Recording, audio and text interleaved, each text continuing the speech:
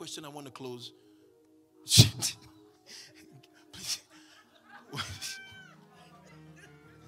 Please bring mic for Deji. Please, who's with the mic? Is here, please. Thank you. Uncle Deji. Thank you. The guy with the crowns, yeah. Anyway, this question is about Sunday's service. Okay, sir. While you were preaching, I was discussing with the guy by my side. On Friday, I and my friend were chatting on Instagram, and he now brought up. We are now discussing about the Bible, like God doesn't kill and stuff. And he said, but God destroyed the world with water, and the Noah's Ark and everything. And immediately I was saying it, you mentioned something relating to that immediately. And I was like, oh, I mean, I reacted immediately to the guy. But I don't really understand the Noah part. Noah part. Okay, beautiful. Let me, not to Perry Martins, Deacon Perry, if you can get the scripture. So, first of all, let me lay the foundation for Noah. Who told us about Noah? Moses. Moses was not there. Moses was not there when that thing happened, but he wrote about it. So when Moses writes, you must read what was the purpose of Moses writing that thing. Salvation. The ark was a shadow and type of Christ. All scriptures are for doctrine. Christology is the doctrine of the Bible first. So Noah, and the Bible says, is the forbearing of God, the long suffering of God that Noah was shouting, come into the ark. That's why Noah was called a righteous man in the book of Hebrews. But if you don't understand the revelation, you read Noah's story like another historical story. But there's a revelation behind the story. And I'm showing you because the Bible is a book of revelation. And the revelation is about Jesus.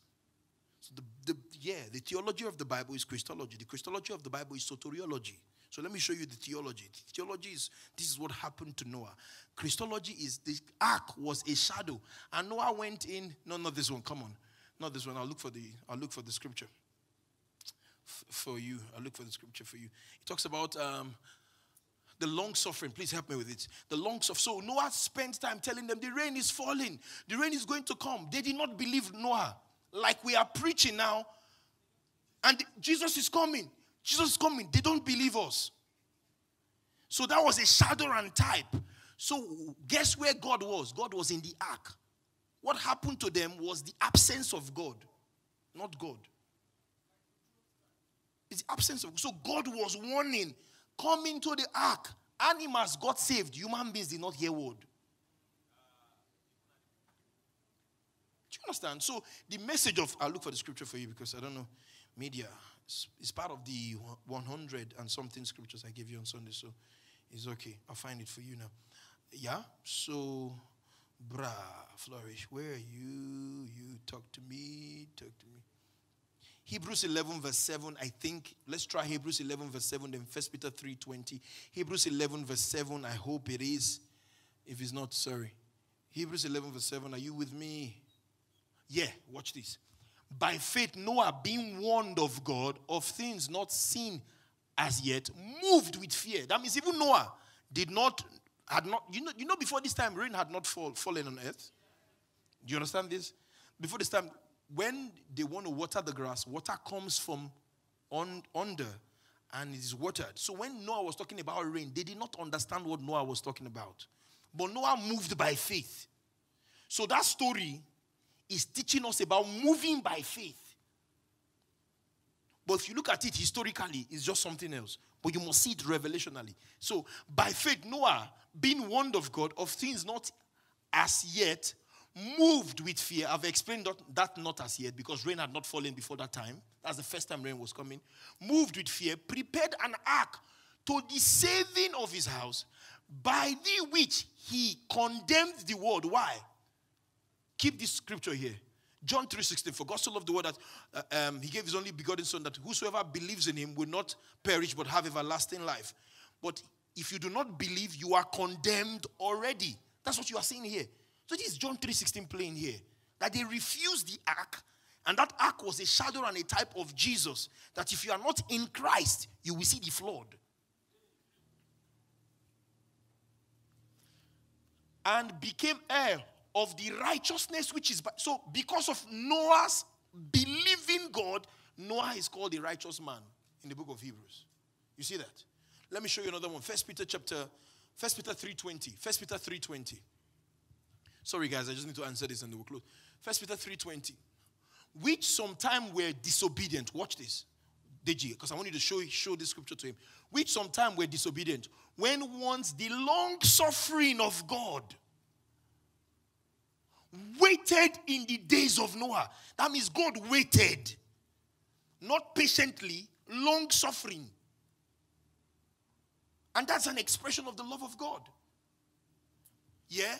Waited in the days of Noah while the ark was a preparing.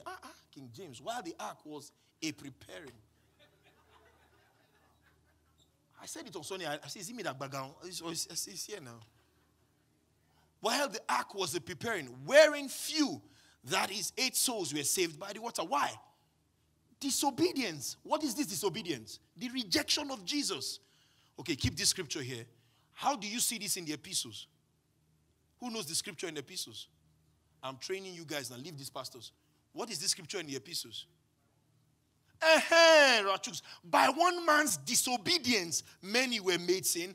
By one man's obedience, many are made righteous. So what is the disobedience here right now? The rejection of Jesus. The same in Genesis.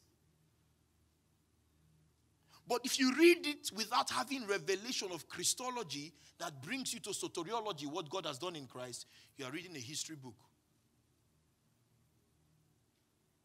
Do you understand it? Bible is deep. I agree. It's not for when Paul was advising Timothy, study to show thyself approved.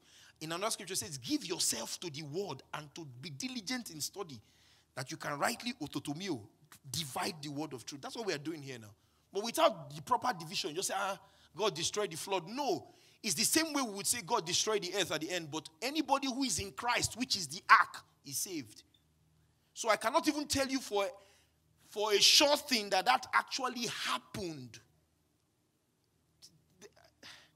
These are very scary things to say. I cannot tell you emphatically, dogmatically, that this Noah story actually happened. Because it is Moses who wrote it. And Moses saw it by revelation. Moses was not there.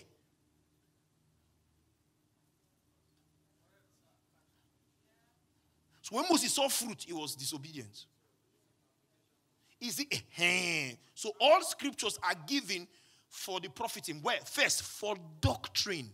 And the doctrine of the Bible, the doctrine of the scripture is Christology. Is the purpose of Christ. That's the purpose of revealing the scriptures.